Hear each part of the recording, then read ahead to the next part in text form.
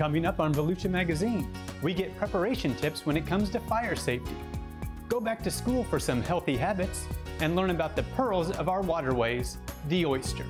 Those stories and more next.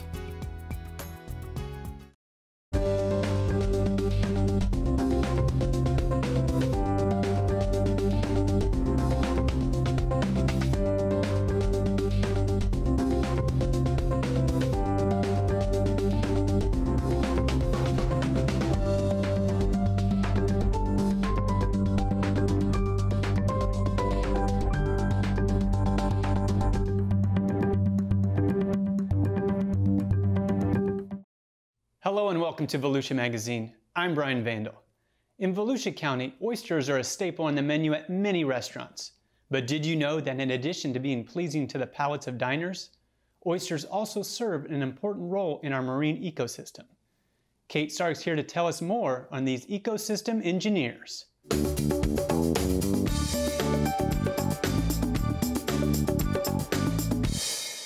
Oysters may be small creatures, but they have a big job. In Volusia County, we can thank these little guys for helping to maintain a healthy marine ecosystem. Oysters are considered a keystone species in the state of Florida. So what that means is that there's a variety of species of plants and animals that rely on them for habitat, they rely on them for protection or for food. So much that if the oyster were to disappear, the ecosystem would collapse. So they're very important for our marine environment to make sure that our ecosystem is staying in check and they're providing all of these elements for different species. In addition to providing habitat and protection for other species and filtering the water, oysters also play a part in reducing erosion along shorelines. Oysters are also an ecosystem engineer in Florida, meaning they have the ability to modify the surrounding area to be what they need it to be. So as oyster reefs start to grow, they start to accumulate sediment and they can start to spread. So they help to protect the shoreline by buffering any boat wakes that would be hitting grasses or anything up on the shoreline. Having the oyster beds in front of the shorelines is kind of the first wave of defense against erosion. This marsh was created in 2014 to help to restore the natural environment here, and oyster bags have been placed along the shoreline to help with the erosion.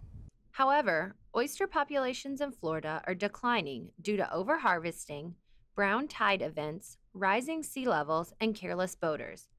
That's where organizations like the Marine Discovery Center came in, working with partners to create the Shuck and Share program. Shuck and Share was created in 2014 to provide a stable source of shell for our shoreline restoration practitioners. So what we noticed as a group is that we had all of these great shoreline restoration ideas, but no shell to be able to put back out onto the shoreline.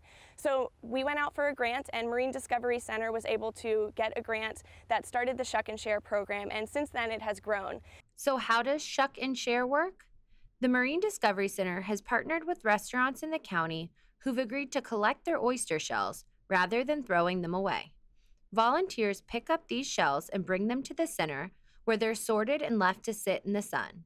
This process allows the environment to destroy any pathogens or bacteria on the shells. Once cleared for use, the Marine Discovery Center works with volunteers to create either oyster bags or mats to be deployed into our waterways. Once in the water, the shells provide a place for baby oysters to settle and grow. These are oyster bags. They weigh about 30 pounds a piece, and they're covered in a Naltex plastic, which is a marine grade mesh that's used for aquaculture. So it's safe to put in the water, doesn't leach chemicals, it doesn't break down over time. We put these guys on the shoreline and they help to accumulate sediment and hold on to sand that would otherwise erode into the water. And they're also act as a wave break. They buffer against any waves that may be coming up on the shoreline. And they provide habitat for oysters. So their purpose is really triple-fold, that they can do a lot to protect the shoreline in one small package. Oyster mats are used specifically for oyster reefs. It's a single 16 by 16 grid with 36 oyster shells on it that are placed onto an eroded oyster reef that has been raked back down to elevation. When you put thousands of them out, they create a quilt that can help to bring back the oyster population. This theory was created by University of Central Florida and is used primarily in Canaveral National Seashore by the Sea Lab students and graduate students at University of Central Florida. So how successful has the Shuck and Share program been since the Marine Discovery Center began in 2014? In Volusia County, we recycle oyster shells from 17 local restaurants, and in this year we've recycled 100,000 pounds of shell. Total, we've recycled 600,000 pounds of shell, and most of that is already back out in the environment, creating new oyster reefs. By quarantining these shells for at least 6 months before we bag them up and deploy them, we're making sure that the shell is safe. Bugs are picking them clean, rain is washing everything away, the sun bakes them dry. So at the end of that 6 months, you have this pristine calcium carbonate shell that is safe to put back on our ecosystems. If they weren't recycled with the Shuck and Share program, they would end up in a landfill. So we're trying to make sure that we're keeping all that extra waste out of the landfill and repurposing it to create new oyster reefs. To learn more about the Shuck and Share program, including volunteer opportunities and participating restaurants, visit shuckandshare.org. For Volusia Magazine, I'm Kate Sark. Volusia.org is your online county government resource. View the County Council agenda and meeting calendar, as well as review past meeting minutes and archived video and audio. Save time and bypass the lines by going online to register your car or boat, pay a bill, and much more. Plus, you can use the site to discover activities, workshops, and ways to become involved with your community. Volusia.org is your portal to everything Volusia County.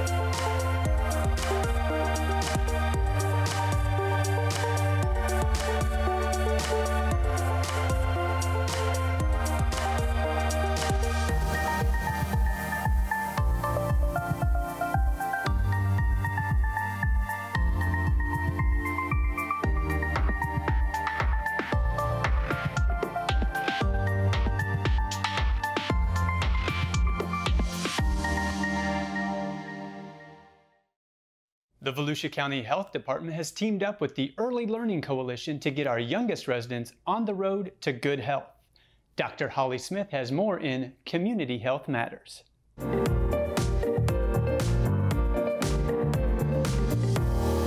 We talked about at our last lesson how important fruits and vegetables are to all our organs. That's Jill Toffer. She's a nutritionist with the Volusia County Health Department. But on this day, she's a preschool teacher who's focused on giving these tots the experiences they need to make healthy choices today and for years to come. And remember, Hearty Heart loves when you eat fruits and vegetables because it's so healthy for you. The Volusia County Health Department has been partnering with the Early Learning Coalition of Flagler and Volusia counties. They're working on the 5210 initiative in their local preschools. 5210 is an easy way to remember the healthy habits that decrease the risk of chronic disease. Here's what it stands for. 5 fruits and vegetables per day. Usually 2 fruits and 3 veggies is a nice balance.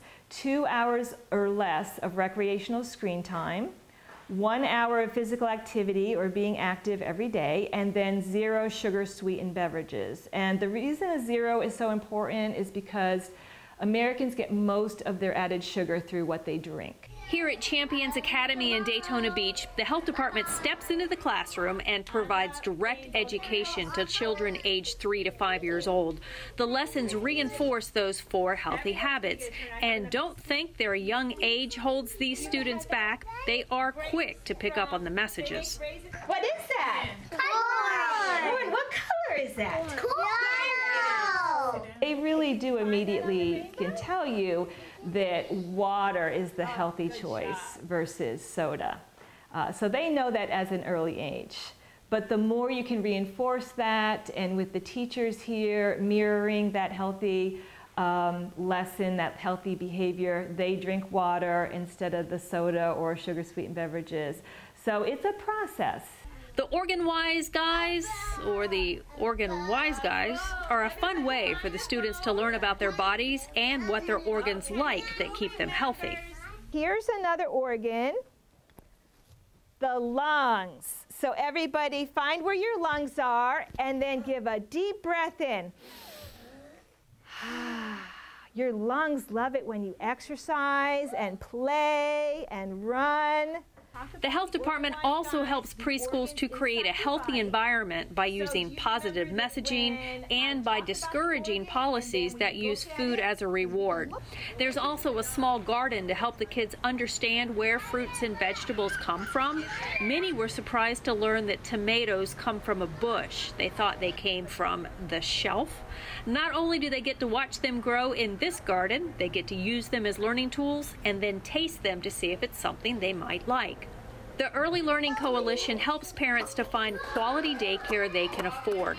The families they assist are asset limited and income constrained. Income is a barrier to being healthy.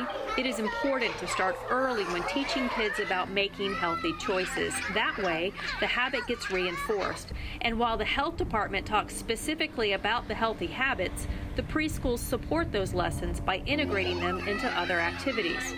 One of the parts of the program is that we provide materials to be used in the classroom. So, for instance, we have little counters that are apples and bananas and grapes. And so as children are involved in their regular learning during the day, they're using these materials as a part of that, and so getting to be more familiar with what fruits and vegetables are called and making them fun and engaging, and that's what we want to do so that when it comes mealtime and snack time, those are the things that children are looking for and that they want to eat those things. Oftentimes, a family may live in a food desert where they don't have access to those kinds of foods, and so raising awareness of what they are and that they're fun and delicious is really important.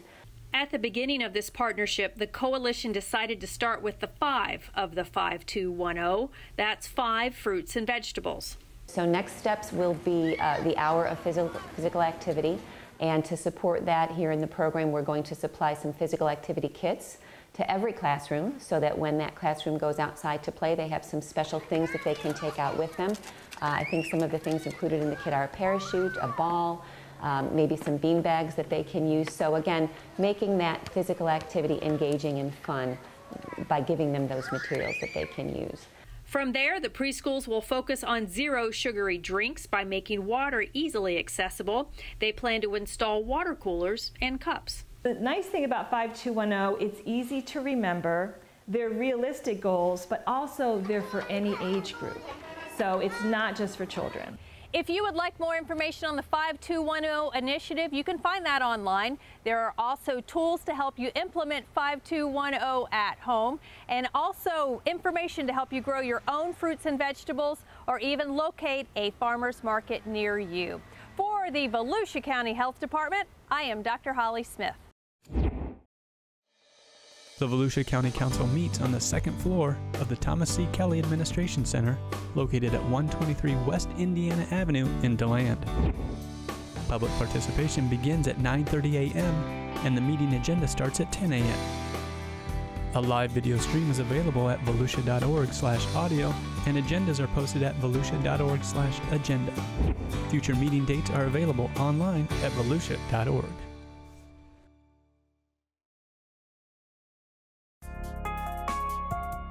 Hi, I'm Josh Wagner. And I'm Billy Wheeler.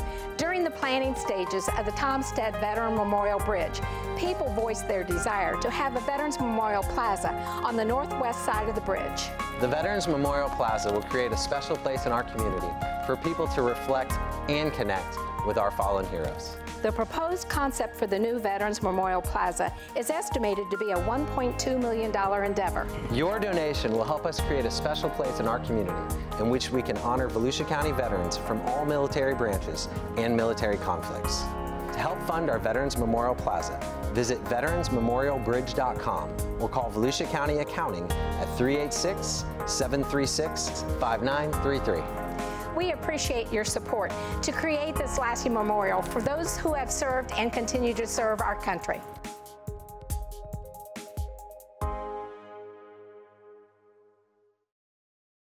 There are nearly 360,000 fires each year in the United States. Knowing what to do in the case of a fire is essential and a matter of life and death. Kevin Captain visits the Volusia County Fire Rescue for some helpful advice.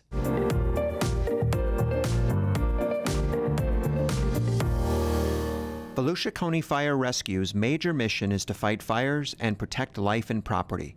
But one of their other primary missions is fire prevention. To learn more, we visited Deputy Chief Noble Taylor.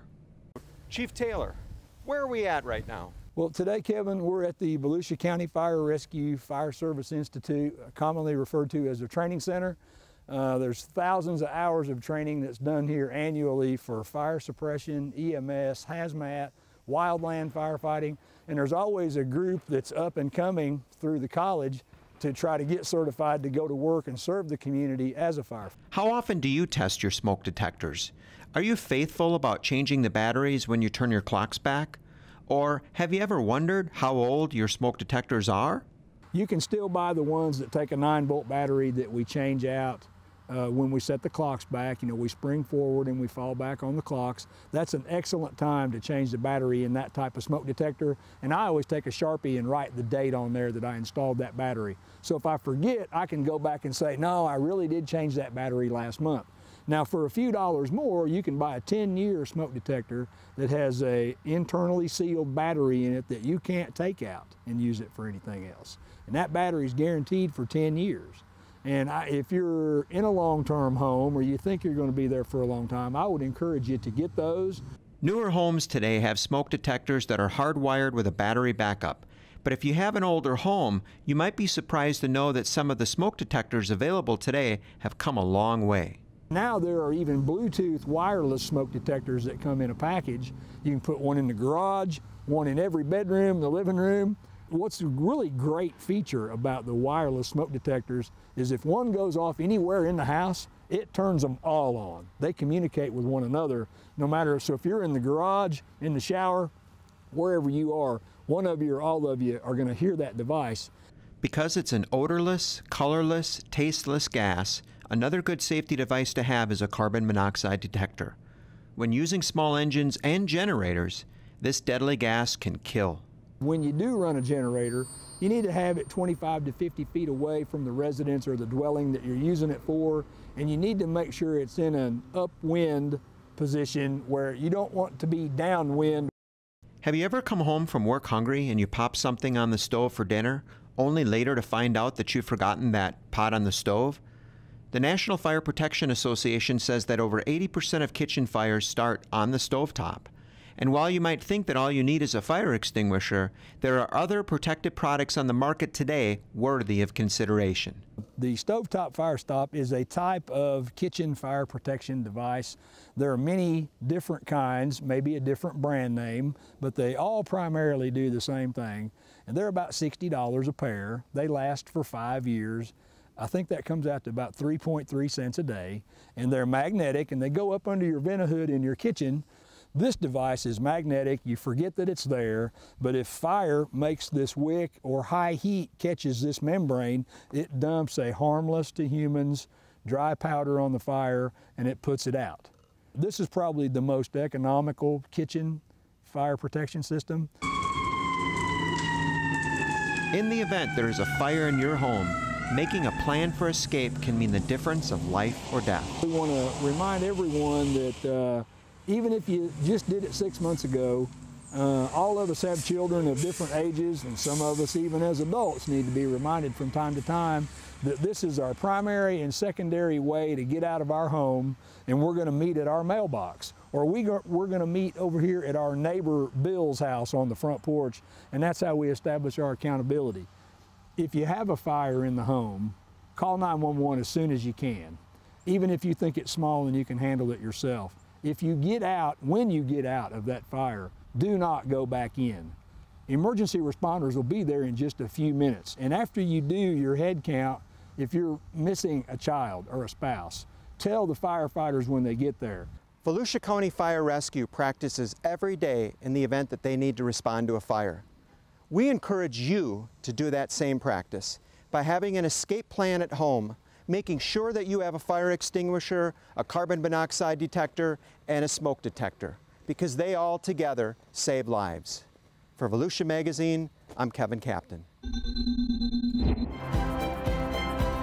The Henry A. DeLand House is a museum decorated completely in period style. The home was built in 1886. Henry DeLand actually came to DeLand, Florida in 1876 when it was known as Persimmon Hollow. His work here, his land acquisition, his contributions to the community in the form of education and churches and land actually made him so popular with the locals they named the city after him. Henry DeLand founded an education facility here in DeLand that was called DeLand Academy. His friend, John Stetson, had come down from New York and begun to acquire land, and Stetson became the major benefactor. It was eventually renamed Stetson University. When Henry DeLand came here, there was nothing but tall pine trees, and eventually it evolved into a developed community largely because Henry DeLand made it so. He was the one who believed that DeLand, Florida could be the Athens of Florida.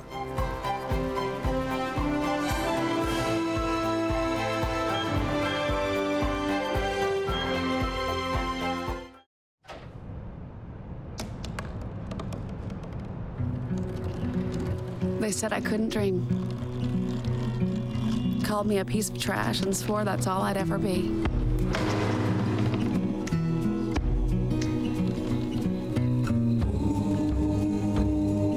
Said a bottle couldn't see the ocean.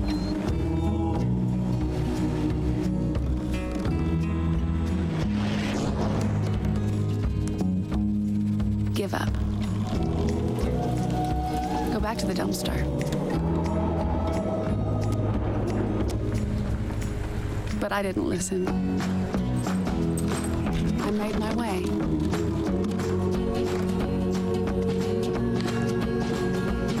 And now, I am what I've always wanted to be.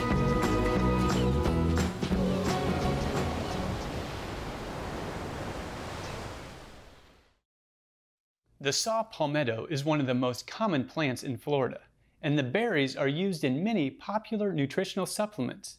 But before heading into the woods, you need to be aware of the strict rules in their harvest. Dennis Mudge has all the details in Solutions for Your Life.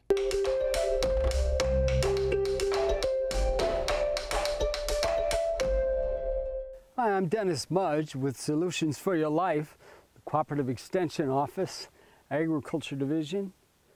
We're going to talk a little bit about rural land today in Volusia County and what you might do in order to be able to pay those taxes on that land. You know, we don't often think about the fact that if you bought some acreage, and if you're not going to have a farm, how are you going to pay for that? Taxes are going to come up. You know what the real truth of it is? The land itself needs to be able to pay for the taxes. So that means diversifying in some interesting way. Now, one of the most common ways around here would be to harvest some timber. But what if that's not an option for 60 years? What do you do in the meantime? Well, you find ways to make money from that land. And one of those interesting ways is some new agricultural products coming out of the woods. Palmettos, the saw palmetto, has a berry on it. It's become of great interest lately. And if you pick some ripe ones off, they're black, green before they're ripe. This is now being put in pills for men to help them with their health. I'm not here to tell you whether that's a good idea or not, but I am going to tell you that this is one of the ways that we're making money these days. But the interesting part about this is it's regulated. The state of Florida, through FDEX, has set up rules, and you can't just go in people's land and pick palmetto berries. You have to have written permission from the landowner off the state website. You also have to have a license to go in and pick those berries. And even if you want to sell them, you can't transport them or sell them or anything without following the rules. Now, there's a special website set up for this with FDEX, so you can check it out. But you can see palmetto berries has some promise, because there's certainly some money involved if you have enough acreage.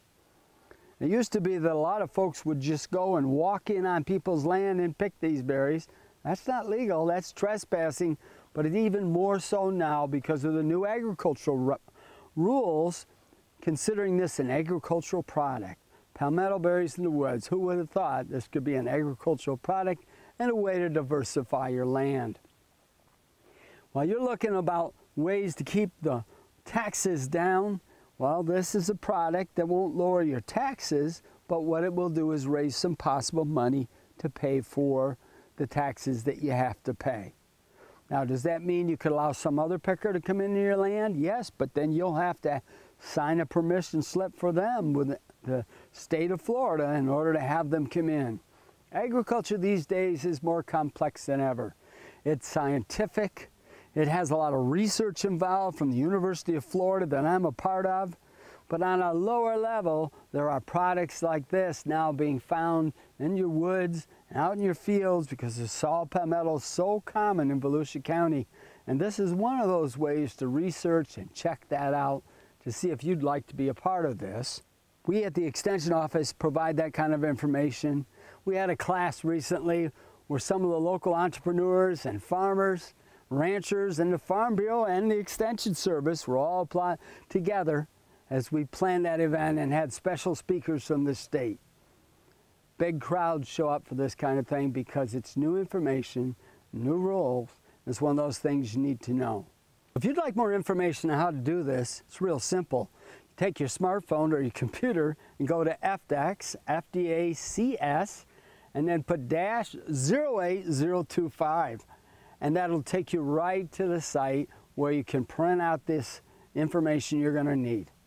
So if you're a farmer, a rancher, or you just own some rural lands, this is one of the many ways that you can be creative about raising money off that land to pay your taxes.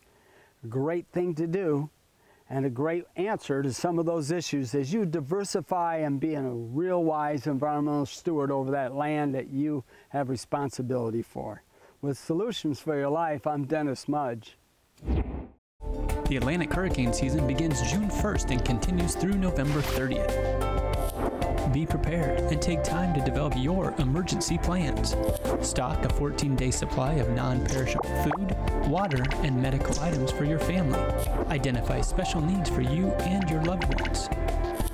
Discuss and create an evacuation plan. Remember, shelter should only be used as a last resort. For more information, visit volusia.org/emergency. Stay connected with the latest Volusia County news, events, and updates on our social media channels. Like and follow us on Facebook and Twitter. Catch up with previous stories on YouTube, or just head over to our website, volusia.org.